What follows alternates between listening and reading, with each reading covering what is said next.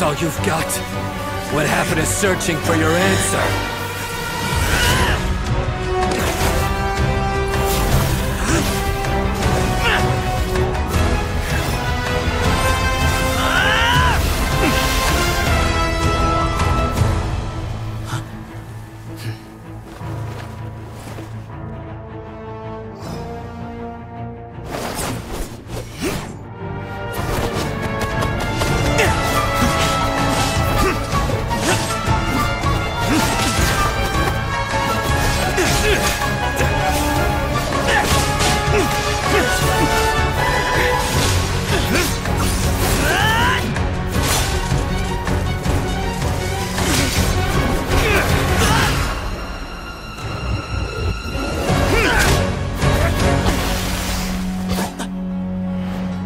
Fight's over.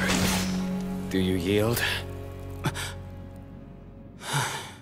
You won.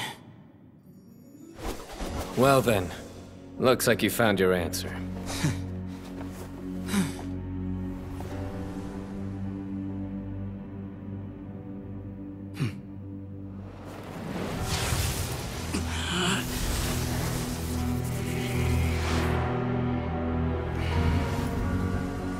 I give his glory to you.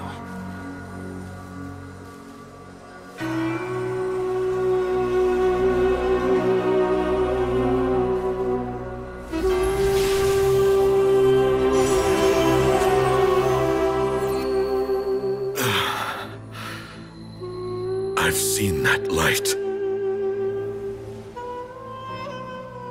That is the light of our Lord, the great Hermanubis, priest over all other priests. His spirit dwells within that lightning, and his will lives on. Once a warrior of Tynar, he emerged from the barren desert sands to serve the god king Al-Ahmar. After the death of the god king, Hermanubis gathered his followers and the Tynarian priests and led them to the city of Tule-Tula. There, they founded the Temple of Silence, and from that day forth, we became stewards of all knowledge that survived from King Deshret's civilization. Barely a century passed before war ravaged the desert. One by one, Eremite leaders took up arms against each other in battles that would devour what little remained of their civilization. Only the wise city of Tule-Tula was spared under the guiding hand of the Tynarians. But peace did not last. Coveting the knowledge of King Deshret, the beasts set their eyes on Tule-Tula. The king of Gurabad laid siege to the city and ordered the sages to surrender to him the Temple of Silence as proof of his victory. The ruling elite colluded with their oppressors, betraying the temple so as to hold on to their rule over the city. They declared that the knowledge guarded by the temple was the true cause of corruption. These were dark days, and we faced enemies on all sides. Our Lord had long since exhausted his strength, keeping the forbidden knowledge introduced by King Deshret at bay. To ensure the temple's continued survival, he broke his being into many pieces and began the ceremony of Hermanubis' legacy, bestowing his power upon his mortal followers. With this power, the temple was able to defeat the tyrant's army. Yet, we were not hailed as heroes. Strange and unfamiliar as this power was, it struck fear into the people's hearts and drove them to reject us. In the end, the people of the temple and the Tule-Tula Tynarians left the city for good and made their way to the rainforest. What followed next was inevitable. The elite of Tule Tula fell and were decimated. War engulfed the desert. And we wandered from place to place, always in hiding, all the while keeping close watch over our secrets and staying true to our mission. Betrayal forced us out of the desert and into the forest. Then mistrust drove us from the forest into the desert once more. We have lived in exile for far, far too long. Yet, today, the Temple of Silence has borne witness to the glory of Hermanubis once more. Thank you.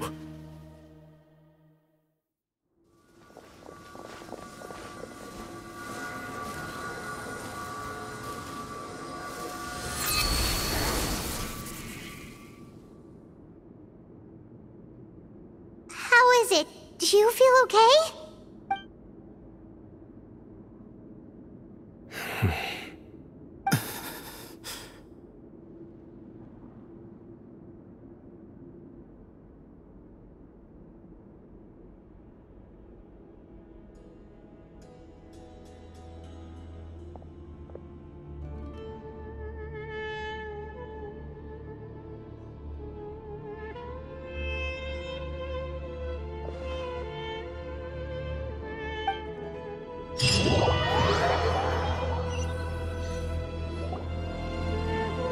Grandfather.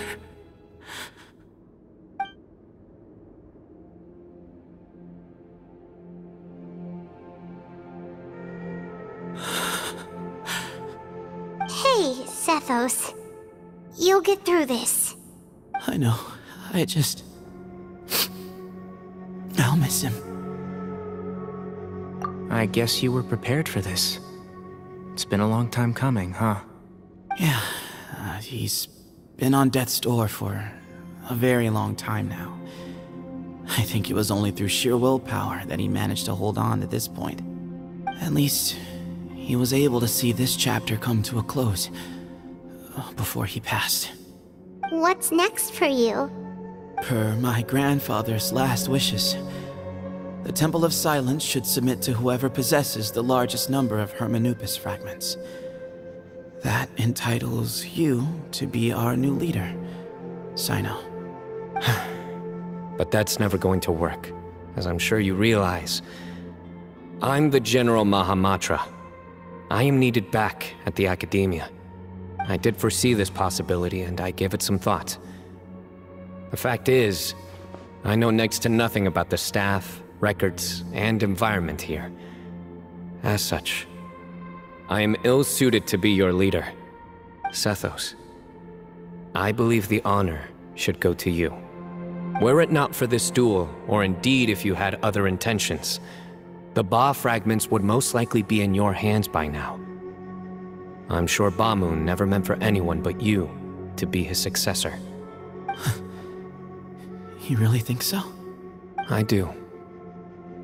Still, I didn't think Bamoon looked very surprised by the final result. Perhaps he had an inkling that this would be the way things end. Well, in any case, since the Ba fragments are with me now, I guess I can call the shots. Sethos, I would like you to succeed Bamoon as the new leader of the Temple of Silence. You are more suited to the role than I, and I have complete faith that you will be an excellent leader. Just think of it as doing me a favor.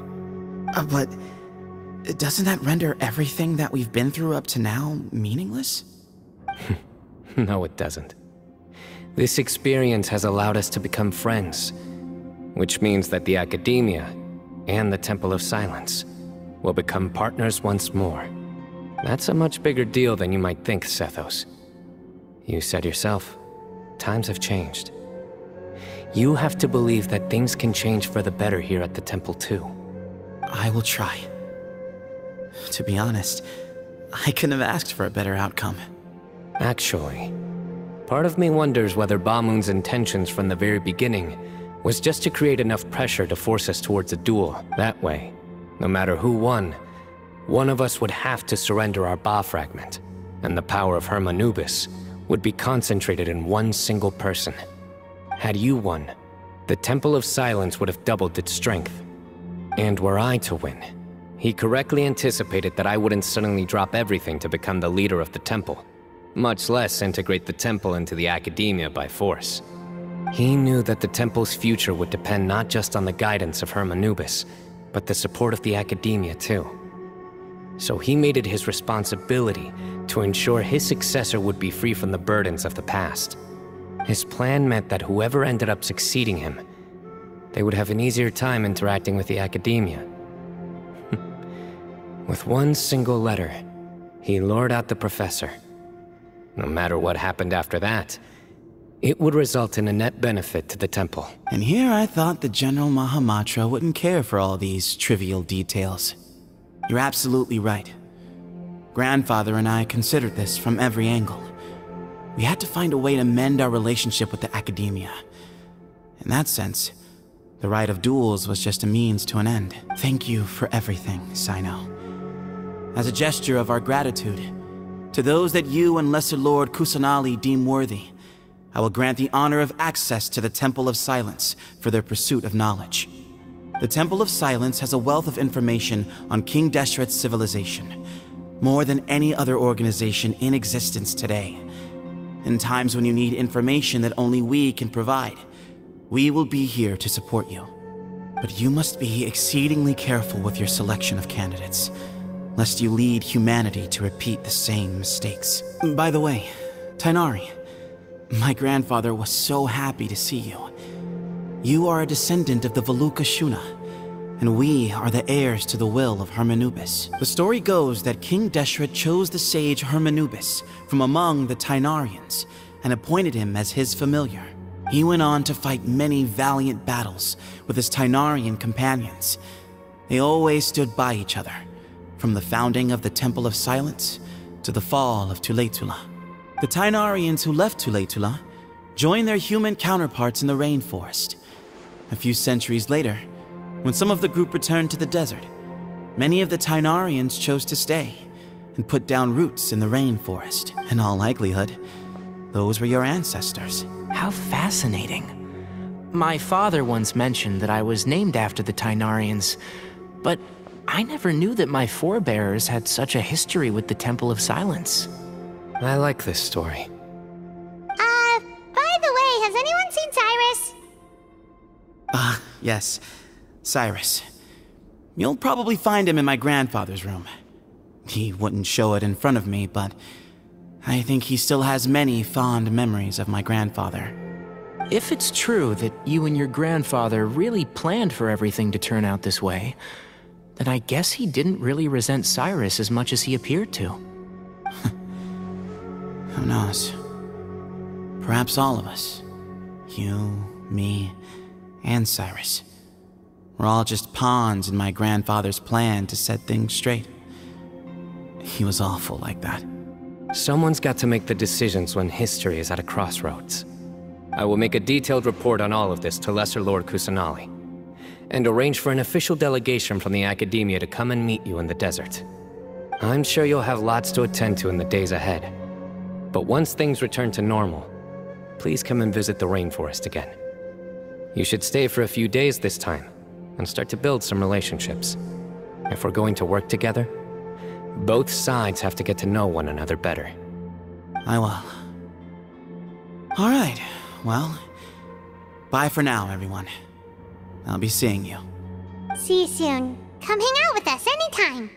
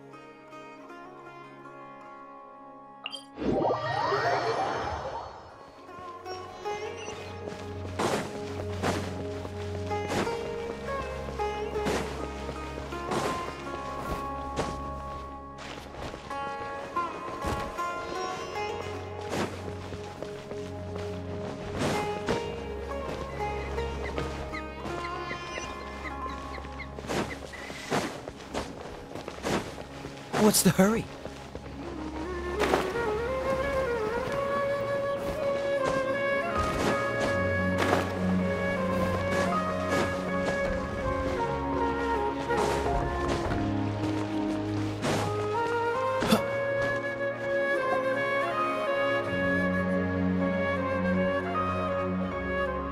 What were you thinking gallivanting off into the desert alone at your age?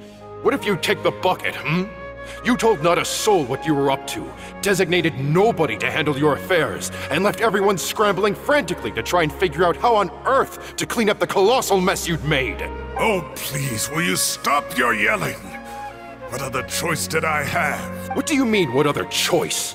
Do you mean to tell me that after all your years of learning, and sagehood no less, the only idea you could conjure up in that white-haired walnut of yours was to shoot off into the unknown like some hot-headed 20-year-old adventurer? A one-man suicide mission, That's the best idea that one of the finest minds of a generation could come up with, is it? It astounds me that you survived the journey, and you're lucky that Ba Moon didn't finish you off when you arrived. All right, all right. Honestly, the way you're going off on me, it's like you wish you'd been there to lend him a hand. Does it mean nothing to you that I'm your colleague and former classmate? I've got nothing more to say. What's the point of berating an old bag of bones? What do you mean, bag of bones? I'm a flesh and blood hero who, despite his old age, saved our General Mahamatra from being stripped of his powers. Okay, look. Fine, I admit it, I was in the wrong. How can I make it up to you?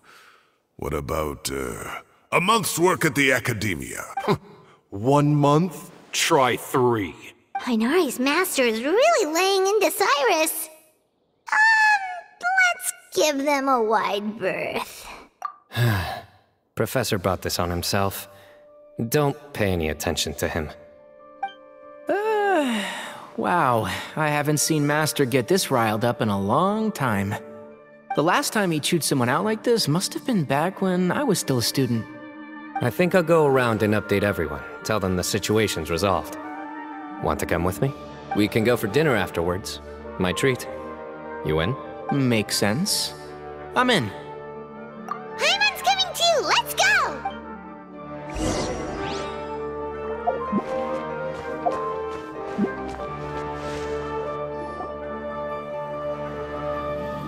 Hey, Kale.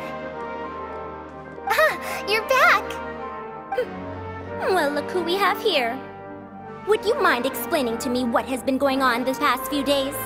I heard you all ran off into the desert and got embroiled in a major catastrophe. All taken care of. That does not answer my question. How could you be so careless? That goes for you as well. Yes, and you too. When you run into problems, you really ought to ask for help, you know? I've been around the block. Don't you think it would have made sense to involve me? And let's not forget, I know the desert like the back of my hand. Now would not be a good time to attempt to argue with Farazan. You're right.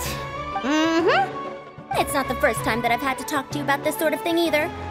You need to learn that there are times when the right thing to do is get a more experienced member of staff involved.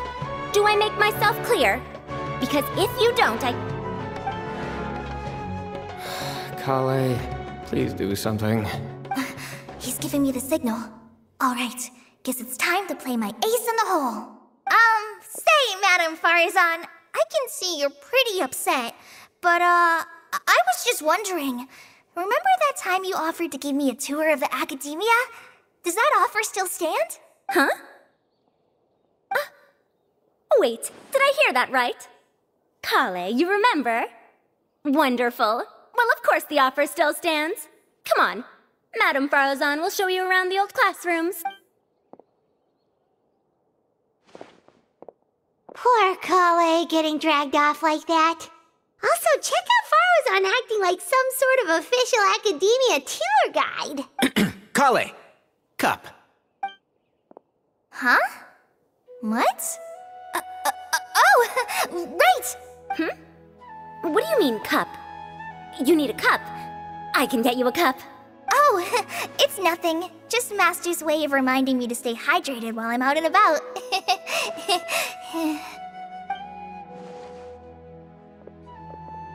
It's code for let's reconvene at the cafe. Tainari and I used it while we were in school, and it's become something of a family tradition now. Oh, that's kind of fun. Mm-hmm. 2 people left. Let's bring them along too.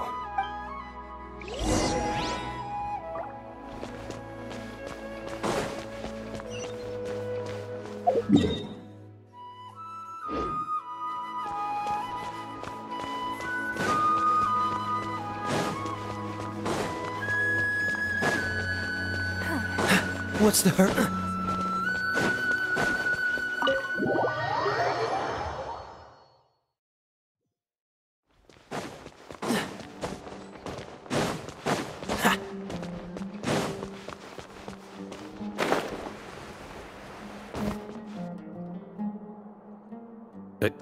Am I hallucinating? Or do I see Kaveh and Alhaitham engaged in diligent studying? We're just reorganizing all the books we used. Look, there's a whole mountain of them. There's no rush. Nobody reads these books anyway. My sincere thanks to you both. Yes, with your help, we resolved the issue rather swiftly and painlessly. And the outcome was better than we could have hoped for.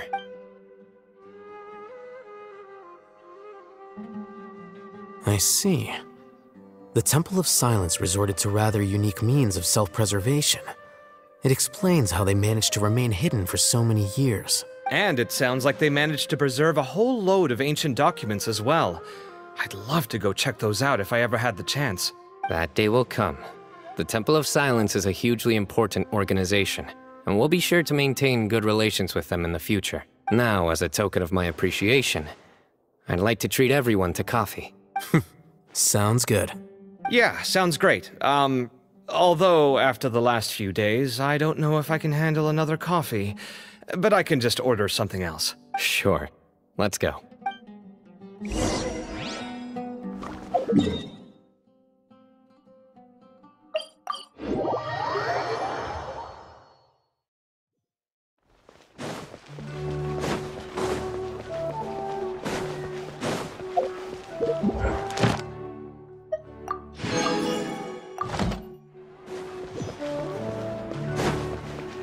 Ad Astra.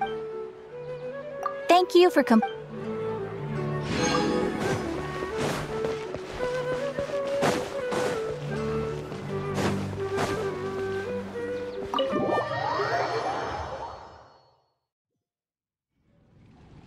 And then the Traveler just pounced on their opponent and knocked him right out cold. Then there was Tainari. He put up an amazing fight too. We ended up winning all 3 bouts. Whoa. Part of me wishes I'd been there to see it, but I'd have been biting my nails off worrying about you guys. A truly edifying account of the events. Bereft of detail, but it has livened up the room all the same. Hey, Paimon included all the juicy details. The Traveler just pounced and then waved their sword like this, then spun around and blocked. Despite winning 3 bouts in a row, you still ceded the position of leader to him. That's very dignified of you, Cyno. Of course. Being dignified comes with being a true champion. I got to be a champion too for once. I've not sparred much with desert folk before. It was a pretty unique experience. Yeah, huge place! It felt like something right out of an epic poem. Imagine this. It was like there was... Maybe save that one for later, Paimon. Dessert's here.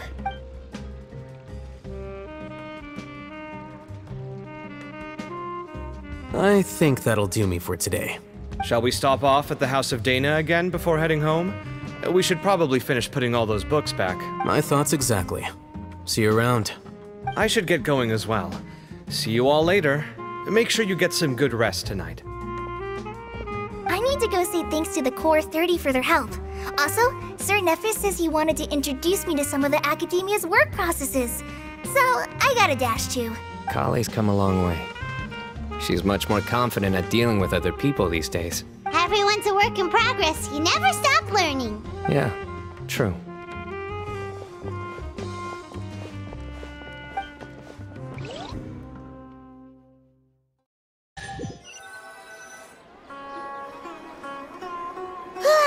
That was good. It feels like everything's finally wrapped up now. Life is all about these moments when you can finally relax and hang out with good friends after a job well done. And also, those desserts Cyno got, they were really good. Paimon definitely needs more of those in the future. Do you three have anything planned for the rest of the day? If not, would you come somewhere with me? That's a secret for now. Wouldn't want to spoil the surprise. Okay. I think I can guess what you're talking about. It'll definitely be a nice surprise. Well, now Paimon's curious. Come on, let's go.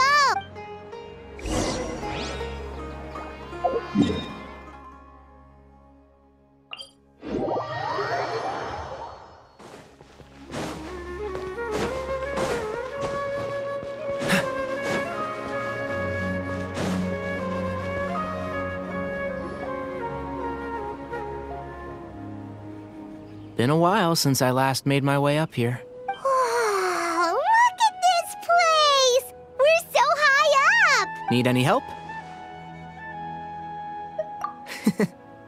As you wish. It's a nice spot, isn't it? What a great view! We're so high up, we can see for miles! Traveler, turn around.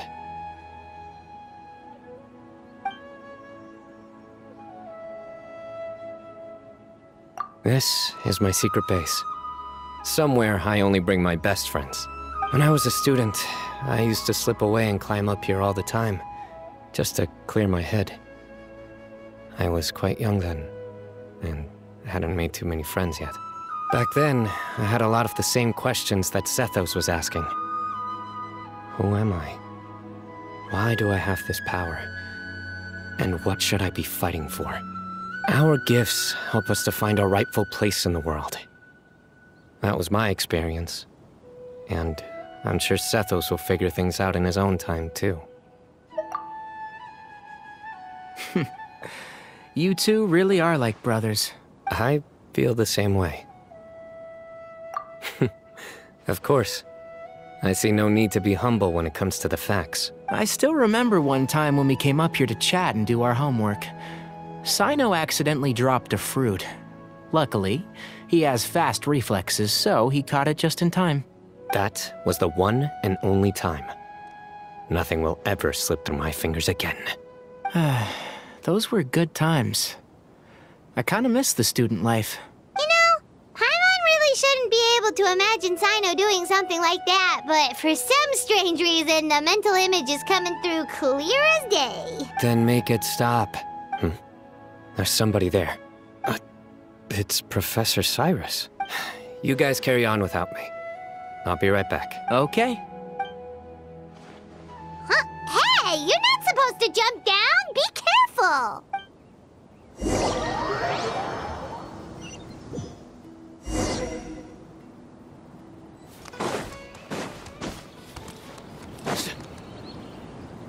Oh my days.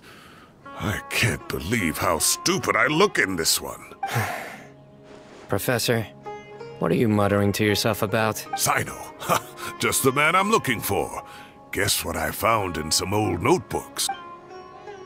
Some old photos? Can you believe it? This notebook was just sitting in a pile of odds and ends in the Sage's office. I must have forgotten to take it with me, and no one's touched it since. It was still right there. I was at the Academia earlier to discuss my workload with Nephis. I swung by the old office to have a look around and just happened to cross it. Well, time flies. Look how tiny you are in this picture. Still a kid.